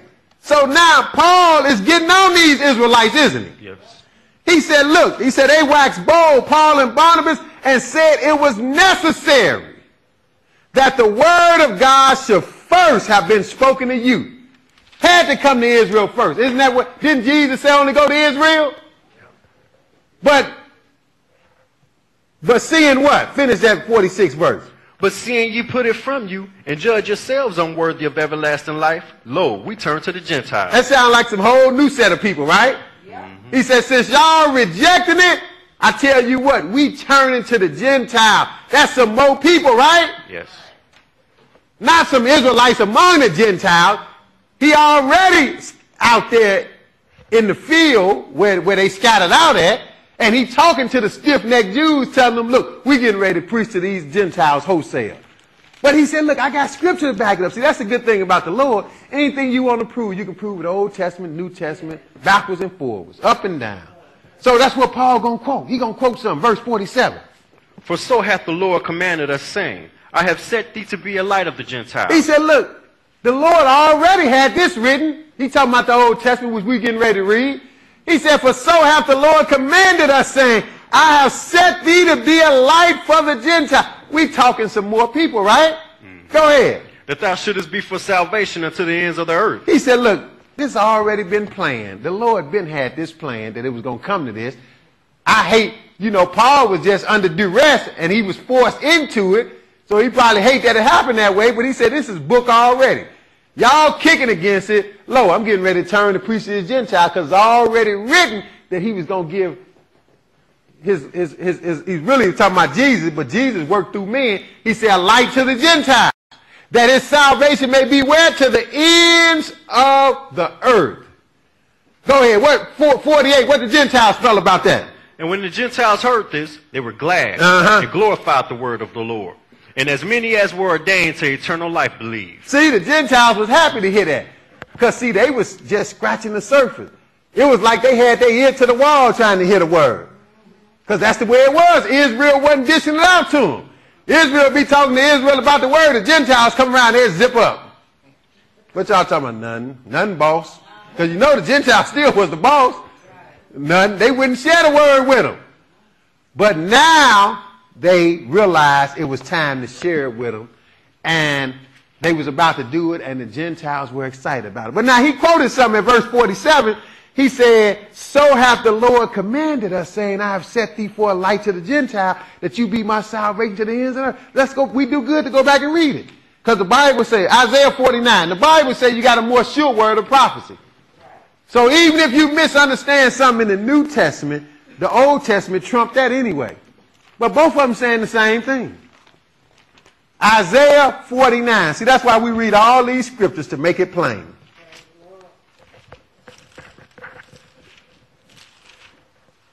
You got too many of these Israelites out killing people. Tell them they don't have a chance. Isaiah 49. They don't even know the difference between Edom and the white man and Gentiles. They got them confused. We had a lesson dealing with Edom. Edom is the so-called Jew. He is our twin brother. And the Europeans, those are the Gentiles, what they call white people. They mixed them up. But you ain't supposed to hate nobody. They want to hate and kill people, but the Bible, even when they come to Edom, you read on y'all in Deuteronomy, the Bible say, don't abhor an Edomite. People say, well, God hate them. Well, that's God. Right. And God said, vengeance is mine. So he going to pay everybody that need to be paid. But the Bible told Israel, don't abhor an Edomite. That's what it said in Deuteronomy 23, because he is your brother. And especially if you have some that are going to repent and serve God, which everybody got an opportunity to do that. Isaiah 49. Isaiah 49. I'm ready. I can't wait for man's kingdom to fall as well. And God going to bring man's kingdom down to the ground. But I ain't hating on individuals just because they look a certain way. Because they might repent and get in, and I'm too busy hating, I'll be left out in the lake of fire. Isaiah 49 and verse 5. 49 and 5. This is where Paul got his message from, why he said it was commanded already. Verse 5. And now saith the Lord that formed me from the womb to be his servant, to bring Jacob again to him. See, it's always Jacob first, right? That's what Paul said. See, because Jacob then got lost. So it's always a search to bring Jacob back. That's why Jesus said, I'm only sent to the lost sheep of Israel. But he's not just for Israel. That's ludicrous. So he said, and now said the Lord that formed me. This is really Jesus speaking through the mouth of Isaiah before he even came. He said, now said the Lord that formed me from the womb to be his servant, to bring Jacob again to him. Though what? Though Israel be not gathered, yet shall I be glorious in the eyes of the Lord, and my God shall be my strength. That's right. Go ahead. And he said, it is a light thing that thou shouldest be my servant to raise up the tribes of Jacob, and to restore the preserve of Israel. He said that's automatic. That's what they say. That's AUTO, automatic. That got to happen. He said it's a light thing that you should do that, though. That got to happen. It's a light thing that you should be my servant to raise up the tribes of Jacob. Oh, we need some raising too. And to restore the preserved of Israel. We need to be restored, right? But that is a light thing. What's even bigger on the agenda than that? What's worldwide? Go ahead.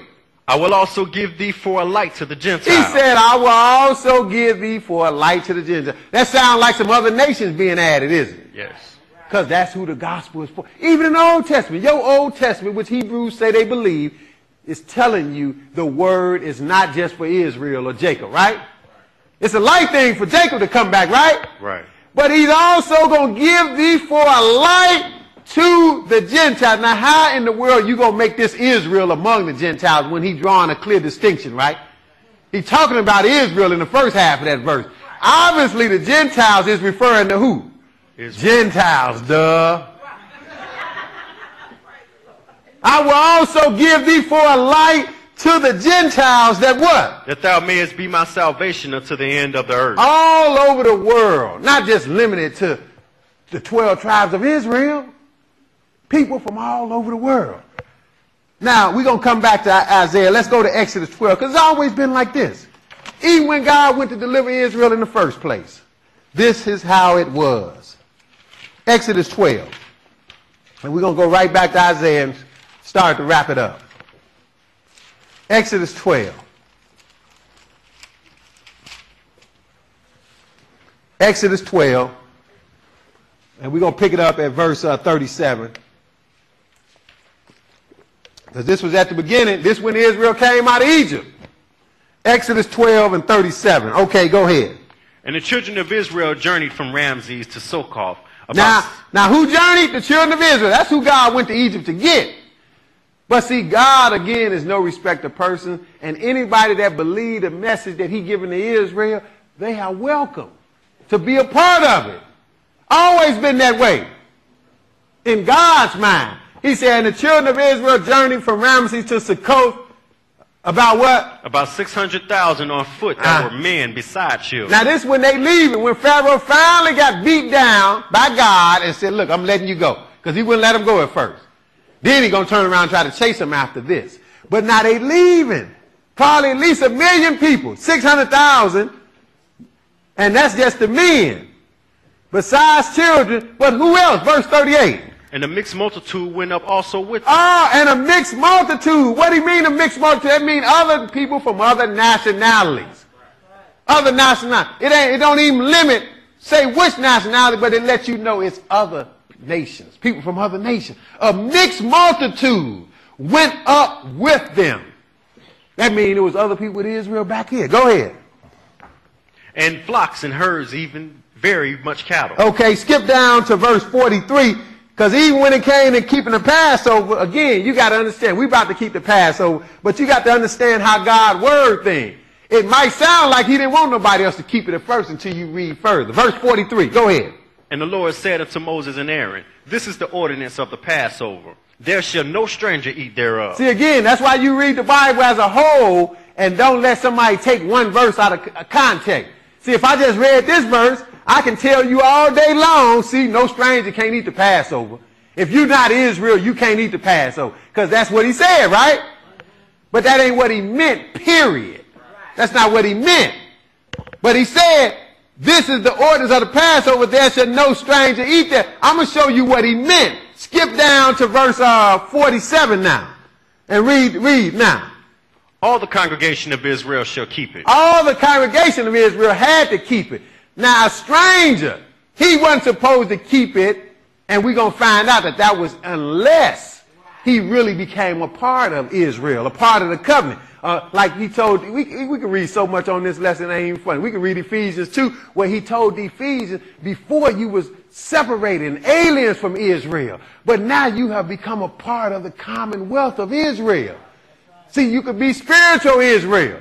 But these are people from other nations that's spiritual Israel.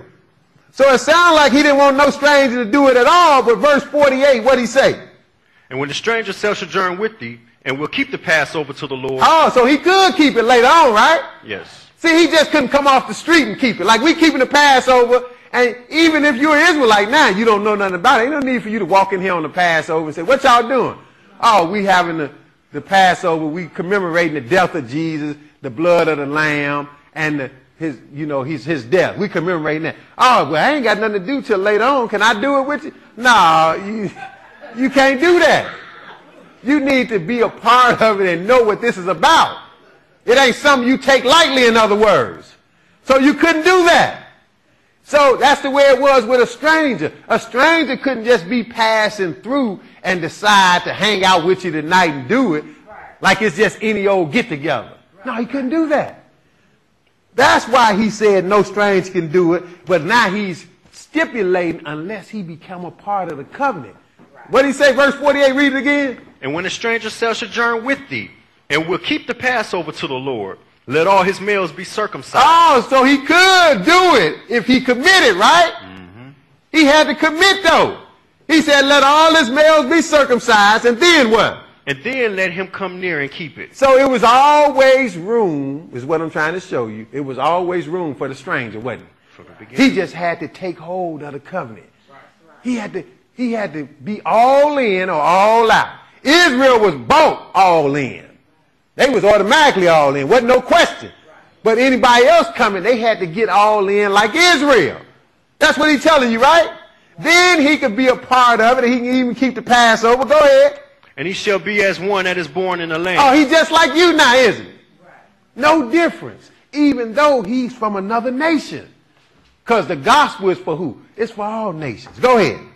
For no uncircumcised person shall eat thereof. See, you can't eat it. Even to this day, we tell people that. Whether they're a Jew or a Gentile, we tell them that.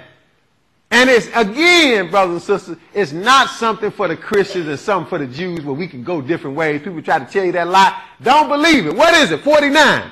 One law shall be to him that is homeborn, and unto the stranger that sojourneth among you. See, it's one for everybody. For an Israelite and the stranger. One law. Paul didn't say nothing different, did he? Paul said one Lord, one faith, right? That's why when somebody asks you what faith are you, you should tell them it's only one. That's what you need to tell them. See, they didn't fool you telling you it's different faiths and we can all go this different way. Look, it's only one faith according to the Bible. We all got to get on board to that faith. And who was it shown to? It was shown to Israel. Let's go back to Isaiah, this time Isaiah 56. Isaiah 56. See, he even told you a long time ago concerning the Sabbath. That's why when the Gentiles came into the truth in Acts 13, they was keeping the same Sabbath that the Jews was keeping. Wasn't no first day of the week Sabbath. That's something that Constantine, the Roman emperor, introduced later. Made that a law in 321 AD. That was some 300 years after Jesus and Paul in them time. He was a latecomer, wasn't he? So now all of a sudden, they figured out it's supposed to be Sunday. Seemed like somebody figured out how to lie. Because Paul and them didn't change it. Paul kept the Lord's Sabbath day the seventh day. Isaiah 56 and 6. Here's when he was telling the stranger that they could be a part of the covenant, even keeping the Sabbath day. Don't make up your own Sabbath day. You ain't got to do that. 56 and 6. Go ahead. Also the sons of the stranger that join themselves to the Lord. Now the stranger's who? A non-Israelite, right? Yes. It's somebody from another nation. So way back in the Old Testament in Isaiah, we read already in Isaiah, he said he was going to be a light to the Gentiles, right? Now in Isaiah, he's telling you about the stranger. If they choose to do what we just read in Exodus and be a part of the covenant, take hold of this thing, they can be a part of it, can't they? So that's what he said. Also the sons of the stranger, non-Israelite, that join themselves to the Lord to do what? To serve him. And to love the name of the Lord. To be his servants, everyone that keepeth the Sabbath from polluting it, and taketh hold of my covenant. Oh, everyone that keepeth the Sabbath. Not make up your own Sabbath. Keep God's Sabbath, which is the seventh day. Everyone that keepeth the Sabbath from polluting it. See, that's what we're doing today. We're trying to prevent from polluting the Sabbath, doing our own thing on the Sabbath day, handling our own business on the Sabbath day. He said, look, from polluting it and take hold of my covenant, what are he going to do? Now, keep in mind, these are strangers. These are non-Israelites. See, the call had already been out to them. It was just a matter of time till it opened up and the floodgates opened for the other nations to come in. Verse 7. Even then will I bring to my holy mountain and make them joyful in my house of prayer. See what he said? Even them, the stranger. I'm going to bring them to my holy mountain. This is future, brothers and sisters, by the way. And make them joyful in my house of prayer. What else? Their burnt offerings and their sacrifices shall be accepted upon mine altar. See, that hasn't happened yet. This is going to happen when Jesus come back, but that's another lesson. Go ahead. For mine house shall be called an house of prayer for all people. Well, that's pretty clear, isn't it? I mean, you can't get around that at all, that we're talking about multiple peoples. It all sinners and starts with Israel. We understand that. But we talking all people. You can't make nothing else out of that but other nations, right? For my house shall be called an house of prayer, not just for Israel, right? For who? For all people. For all people. How clear can you get? And if that wasn't clear enough, just read verse 8. The Lord God, which gathereth the outcast of Israel, saith. Now that's automatic. That's A-U-T-O. I can't even hardly spell it. That's automatic, right? He gonna do that. He gonna raise up Israel. We read that in Psalm 49, right? But is that it? The Lord God which gathereth the outcast of Israel. What else he say? Yet will I gather others to him. Excuse me. Yet will I gather others to him beside those that are gathered unto him. Oh, yet will I gather others. See, that's referring to the strangers. He got to gather others besides those that are gathered. Now, show you how the Lord don't play. You got some stiff-necked Israelites want to try to kill up people and tell them, look, they don't even have a chance to try to serve God. You know, like the movie. That's the way, again, that's that old school Israelite and Muslim doctrine. That's why in the movie, Malcolm X, they show where a Gentile girl came to Malcolm X and said, well, look, what can I do? What can I do? Can I help? Is there anything I can do? Anything? Nope. Can't do nothing. But she have a right to learn how to get salvation. If you have learned how to get salvation, it's your duty to be able to show it to somebody else. It's your duty. What kind of priest are you and you going to automatically kill up a certain amount of people no matter what they do? You ain't going to even give them a chance to get salvation. What kind of priest is that? That don't make no sense. But see, we know what to tell people. All they got to do is the same thing Israel got to do, repent and start serving the Lord. Because you mess around trying to keep somebody out and you're going to find yourself on the outside. I'm telling you. Right. And this is what he's telling you here. Back up and read verse 4. He tells you something here, Isaiah 56 and 4. Because he's talking about the stranger, but he's going to bring in the children. Go ahead. For thus saith the Lord unto the eunuchs that keep my Sabbaths, and choose the things that please me, and take hold of my covenant. Now the eunuch in this case, it referred to an alien, a stranger. Somebody that was not from the nation of Israel. That's why he called them a eunuch, like a dry tree. They wasn't a part of the nation. Go ahead. What are he going to do for the eunuchs that choose the things that please him and take hold of his covenant? Go ahead. Even unto them will I give in mine house and within my walls a place, and a name better than of sons and of daughters. That lets you know they wasn't sons or daughters, right? Mm-hmm. But God said, even these, if they start keeping my Sabbath and do the things that please me and grab hold to the covenant, even then will I give in mine house and within my walls a place and a name better than of sons and daughters. I'm telling the sons and daughters, they're going to be on the outside looking in. That's what he's telling you here. You too busy trying to kill somebody else, you're going to kill yourself. Go ahead. I will give them an everlasting name that shall not be cut off. And that's pretty good for an outsider, right? Yeah. So in other words, the outsider who get the word last, Jesus said the first shall be last and the last shall be first, right? The outsider who get the word last going to come in and he going to be sitting in the seat and you got the word first, you're going to be on the outside. That's what he's telling you. He said better than a sons and daughters. Now let's see if Jesus knew about this. Go to Matthew 8. Jesus going to tell you about this. These Israelites better wake up. Matthew 8.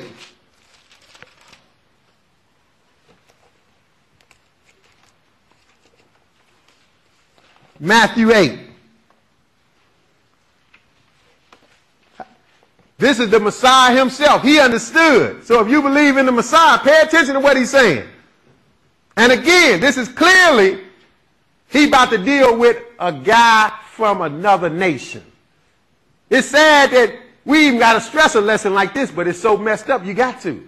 So many people don't understand something simple like this, that the gospel is for all nations.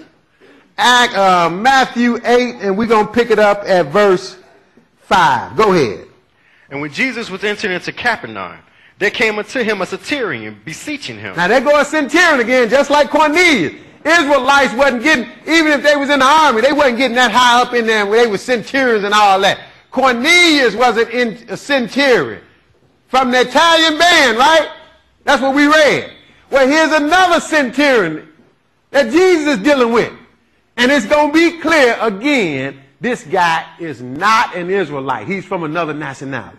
It's going to be clear. I have to stress that because you got some Israelites saying that the only people that Paul and Jesus and them talked to that looked like it was Gentiles, it was really Israel just among the Gentiles. That's one of the biggest lies they ever came up with. Here is a non-Israelite, a centurion. Go ahead, verse 6. Now he came to Jesus, though what? Verse 6. And saying, Lord, my servant lieth at home sick of the palsy, grievously tormented. Now, I give you that possibly his servant, because Israel was the servants. Possibly his servant was an Israelite. I give you that. But yet and still, it don't matter. We dealing with a non-Israelite who's talking to Jesus. Possibly his servant was an Israelite. But see, Jesus not going to address the situation in the end with the servant. He's going to address the man himself who came to him. This centurion, which is from another nation. Go ahead, verse 7. So now he calling on Jesus. He said, look, Jesus, you know, my servant is at home sick. Even some of the Pharisees say, yeah, man, you know, that dude he's a good dude. You know, he look out for us. That lets you know he was from another nation. He done gave our nation a lot of money and did stuff for us. He a good dude. He worthy for you to do that for his servant. That's in another place. But go ahead, verse 8. I'm sorry, verse 7. And Jesus said unto him, I will come and heal him. See, the man said, my servant is at home sick. He grievously tormented. And Jesus said, that's okay. I will come and heal him. He said, look, I'm going to come to your house and heal the man, your servant. Verse 8. The centurion answered and said, Lord, I am not worthy that thou shouldest come under my roof. Oh, this centurion has some faith, boy. He said, you know what? I ain't even worried that you come to my house. Go ahead. But speak the word only, and my servant shall be healed. He had some faith because he said, first of all, I ain't worried that you come to my house. And I know what kind of power you got. I know a little bit about power. I got a little power myself. I know a little bit about it. Just speak the word. I know you got the power. Notice this. Go ahead. For I am a man under authority. He said, I got a little power. That's what he mean under authority. Go ahead. Having soldiers under me. Having soldiers under me. Go ahead. And I say to this man, go, and he goeth. And to another, come, and he cometh. And to my servant, do this, and he doeth it. See, he said, look, I got a little power. I tell my servant, go do that. He do it. I tell somebody to do this. So I know you got the power. You ain't even got to come to my house. So much for slapping people upside the head, right? He said, you ain't even got to come to my house. Just say the word, master. Just speak the word only.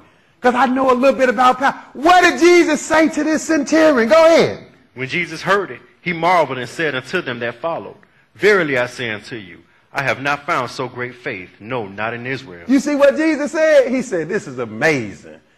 He said, all the people I've been dealing with among Israel, I was only sent to the lost sheep of Israel. He said, I have not found so great a faith in Israel. Isn't that a shame? That shows we really a stiff-necked people. This man on the outside got more faith in Israel who on the inside of the house already.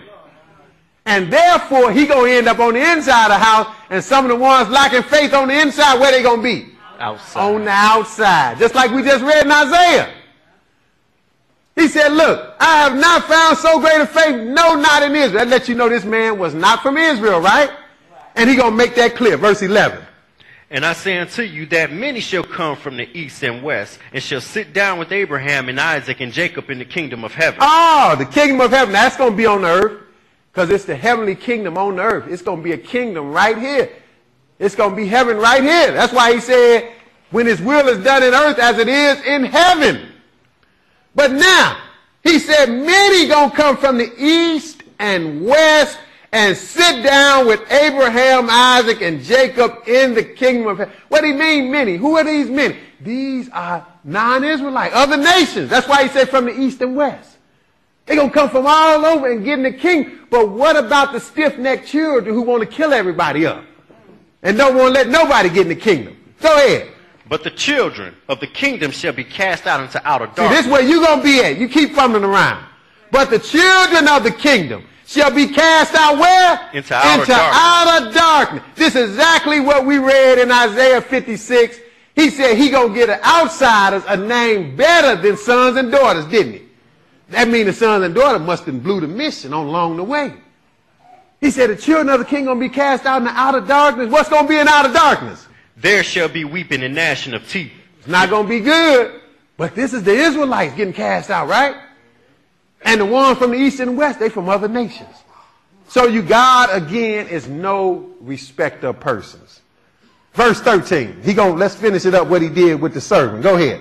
And Jesus said unto the centurion, Go thy way, and as thou hast believed, so be it done unto thee. And his servant was healed in the selfsame hour. See, he went on healed. He didn't go like the man requested. He said, you ain't even got to come to my house. Just speak the word. Jesus, I ain't seen no faith in Israel like this. That shows you the Lord don't care who you are as a whole. You got to do what he wants you to do. Jeremiah 16, and we're going to wrap it up.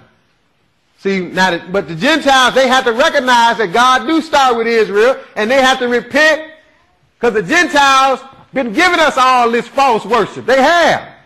It did all care. Everything we hold dear and think is about Christ don't have nothing to do with Christ, and it had been perpetuated, I should say, by the Gentiles. It was around before they was in control. See, the Gentiles ain't always been in control of the world. They just been in control of it lately.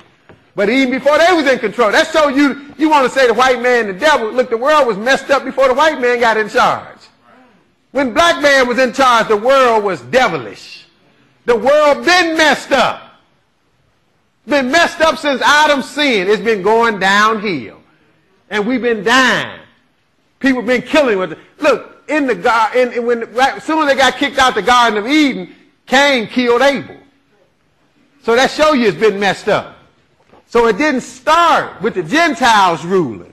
But now the Gentiles are ruling now, and they have taught all this false teaching that people believe and got everything, like Paul said in 1 Corinthians 10, the Gentiles worship devil. So in essence, the Gentiles are going to have to repent from the falsehood that they have inherited and come to Israel and worship God the correct way through the word that he give Israel.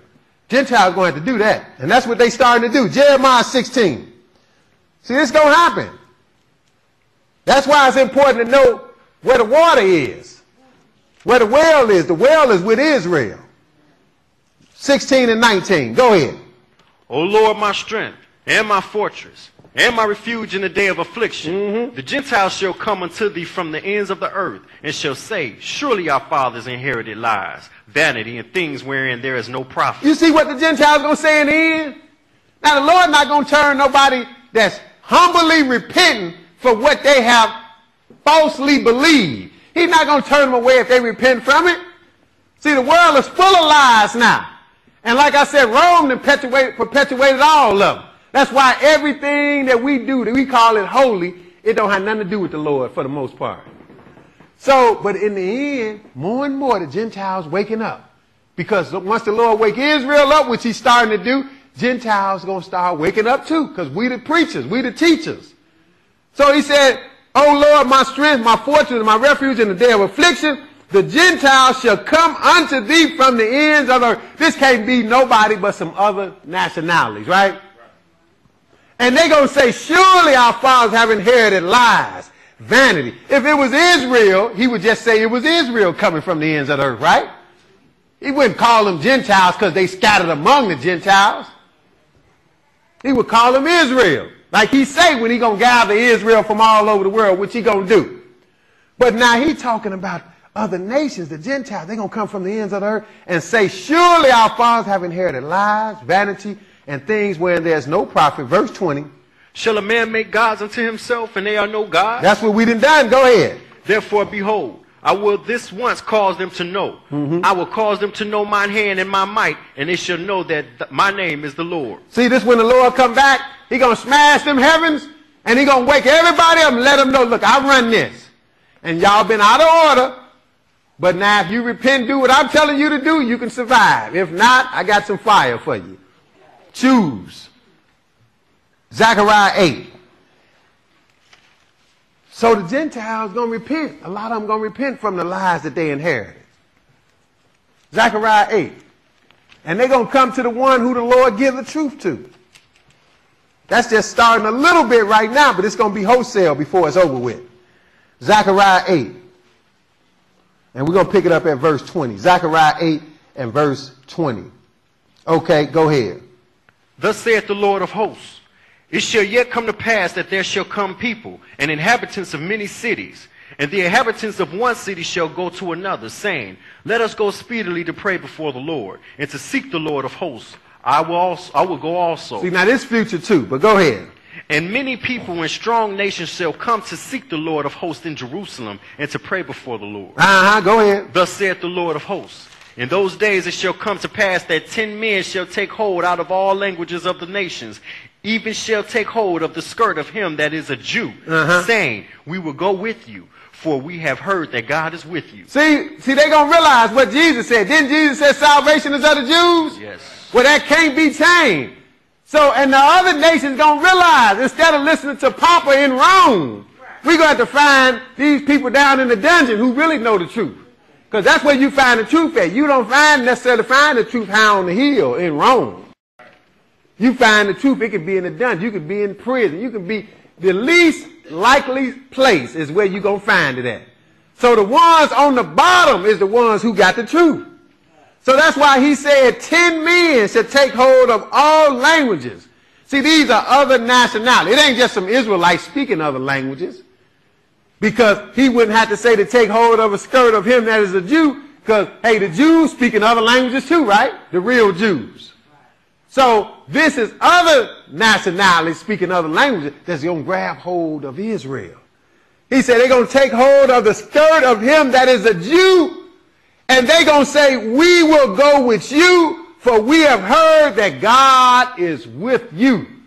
See, they're going to all get the message. That shows you it's still order, but it's for everybody, isn't it? Let's go to Ezekiel 47. Ezekiel 47.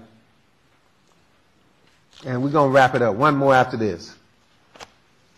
See, just like when Israel left Egypt, it was a mixed multitude. That means different nationalities went with them. And they went to the promised land. Even those people went in the promised land with them. Then they was just like Israel. But now that's going to happen all over again. Because Israel going to go back to the promised land. You got Israelites that talk about that. But they want to say that other people don't have no part. They don't have no chance. The other nationality. That is not biblical. We're going to see about the other nations right here. Ezekiel 47, and we're going to pick it up at 13. Because again, the Lord started with Israel. Everything's centered around Israel. So you got to understand that first and foremost. But then you can't go to the extreme to the right and say that he just going to save Israel and kill everybody else. You can't do that. That's not biblical. Now he going to do this in Ezekiel 47 and 13. What he going to do with the land again? Go ahead. Thus saith the Lord God, this shall be the border whereby ye shall inherit the land according to the 12 tribes of Israel. Joseph shall have 2 portions. So now we're not going to read all this. He broke it all down. Everybody going to get the same land they had back basically when Joshua inherited to him in the old days. This is in Ezekiel though, right? Way after Joshua, right? Yeah. So this lets you know this is future. See, Israel was on their way into captivity in Ezekiel. Some had went into captivity in Ezekiel. So this lets you know this is future, but it's just like when Joshua, you read the book of Joshua, they went and they took over all the promised land, the land of Canaan. Well, they're going to inherit it again because they're in slavery now. So he said, thus saith the Lord, this shall be the border whereby ye shall inherit the land according to the what? The 12 tribes of Israel. And Joseph got 2 portions because Levi don't get no portion. So it's still 12 divisions. Joseph got Ephraim and Manasseh. So Levi don't get no portion because he's spread out all over because he's the priest for the nation. But he said, this is how you're going to divide it. But now what I want to point out is what about the other nations, people from other nationalities? Are they going to have something to say about this or get a part of it? Eventually, verse 21. Go ahead. So shall you divide this land unto you according to the tribes of Israel. See, now you're going to divide it just like he laid out. We ain't reading all of it, but it's being divided among the tribes of Israel, right? Okay, go ahead, 22. And it shall come to pass that you shall divide it by lot for an inheritance unto you, and to the strangers that sojourn among you. Wait a minute, there goes some strangers again. Some strangers that sojourn among you. If they believe and do the things that God requires of Israel, why wouldn't they be accepted by God? What kind of God you talking about? We talking about a God that's no respect of persons, right? So, of course he's going to accept those from other nations that do his will. He said, and to the stranger, that's a non-Israelite, that sojourn among you, which do what? Which shall beget children among you. Oh, they're going to be having children among you. See, God's not putting all the Gentiles in hell. He said they're going to have children among you. Go ahead. And they shall be unto you as born in the country among the children of Israel. They shall have inheritance with you among the tribes of Israel. Oh, they're going to have inheritance with you. That means they're not Israelite. Physically, they're from some other nation. But spiritually, they spiritual Israel because they're doing what God requires of Israel, right? So he said they shall have inheritance with you among the tribes of Israel. Go ahead, 23. And it shall come to pass that in what tribe the stranger sojourneth. See, wherever he at, he can be with Ephraim. He can be with Benjamin. He could be with Asher because it's 12 tribes. See, that's how you know Israel is still enslaved because you don't hear nobody talking about the 12 tribes that the Bible talk about because they scattered in slavery now. You only hear people talk about one tribe, Judah. Well, that's only one tribe technically. But all 12 of them got to be back in the land when the Lord fixed it back up right. It shall come to pass that in what tribe the stranger sojourneth, there what? There shall you give him his inheritance, saith the Lord God. You can't get around that. So again, the gospel is for all nations. One more place, Revelation 7. And this is it. Revelation 7. And we're going to pick it up at verse 1. Revelation 7 and verse 1. Now this is all the way in Revelation. Again, you're still going to see the significance of Israel. That don't change. But not only are you going to see the significance of Israel, you're going to see that he's still dealing with all nations. So you got both of them. You got to have an even balance. Revelation 7 and 1. Go ahead. And after these things I saw 4 angels standing on the 4 corners of the earth, holding the 4 winds of the earth, that the wind should not blow on the earth, nor on the sea, nor on any tree. And I saw another angel ascending from the east, having the seal of the living God. And he cried with a loud voice to the 4 angels, to whom it was given to hurt the earth and the sea, saying, hurt not the earth, neither the sea, nor the trees, till we have sealed the servants of God in their foreheads. See, God getting ready to pour out some plagues like he did in Moses' time, when Israel got ready to come out of Egypt, because he had to humble Pharaoh to bring them out. Well, he's going to have to humble the world to bring Israel back from slavery all over the world. He's going to do that. But he's not just going to deliver Israel. He didn't just deliver Israel out of Egypt, did he? He brought a mixed multitude out with him. So, of course, it's going to be a mixed multitude now. We're living in a much greater and bigger world now. And Israel is scattered all over. So not only going to bring Israel from all over, he know where they at, he going to bring other nationalities as well. So they don't get hurt by his plagues that he's about to pour out. He going to seal them. That means he going to make sure they covered where they don't get hurt. Like he was in Egypt. They were severed. In other words, he sent darkness on Pharaoh in Egypt, but the Bible says it was dark for 3 days, all the land of Egypt, except where Israel was. It was lit up. They had light. They could see clear. Pharaoh and them couldn't even leave their house. It was a darkness that could be felt. So they had a seal on them where they didn't get affected by God's plague, where this people going to have a seal now. Saying, hurt not the earth, neither the sea, nor the tree. There's going to be some damage done. till we have sealed the servants of our God in their forehead. Now, let's see who's getting sealed first. Go ahead. Verse 4. And I heard the number of them which were sealed. And there were sealed 144,000 of all the tribes of the children of Israel. And you have a lot of people talking about 144,000. I heard of witnesses talking about the 144,000. They elders in heaven now. But I don't hear people telling you what it is. It's Israel, right? Right. It said there was sealed 144,000 of all the tribes of the children of Israel. So we can't do away with Israel, can we? And we talking literal Israel, not some spiritualized Israel, because he going to name individual tribes.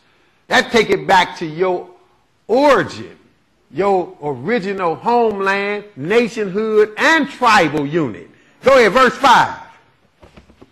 Of the tribe of Judah was sealed 12,000. See, of the tribe of Judah was sealed 12,000. He going to seal exactly 12,000 from that tribe at this time. Go ahead. Of the tribe of Reuben was sealed 12,000. See, and we just read the stranger, when Israel get the land, see, he got to save these Israelites so he can recoup and bring them back to the promised land, right? And they can inherit the promised land, right? But we saw when they inherit the promised land according to the tribes that the stranger will get inheritance too, right?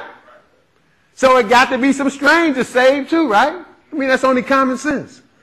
So the tribe of Judah, 12,000, tribe of Reuben, 12,000, what else? Of the tribe of Gad were sealed 12,000. See, and he keep on naming the tribes. He going to name 12. People say, well, why Dan ain't there? I don't know why Dan ain't there. He going to be in the land, though.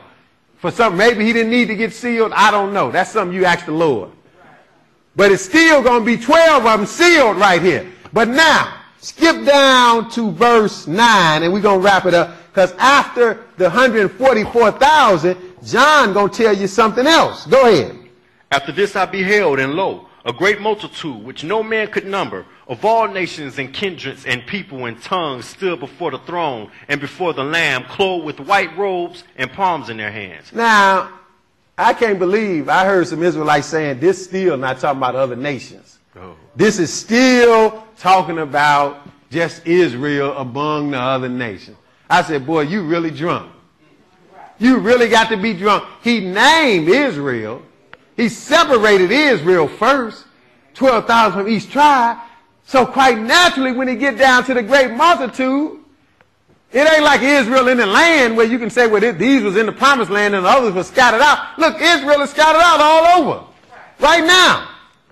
So the 144,000 got to be ones that scattered out. God know what tribe you from. But then he said, after this I beheld, and lo, a great multitude which no man could number, of all nations and kindreds and people and tongues, stood before the throne and before the Lamb, clothed with white robes and palms in their hands. So these are people from all different nations, speaking different languages, that believe the gospel, because the gospel is for all nations. One more verse, verse 10, what did they say? And cried with a loud voice, saying, Salvation to our God, which sit upon the throne, and unto the Lamb. So these people from these other nations, they believe the gospel as well. I hope you got some understanding in Jesus' name.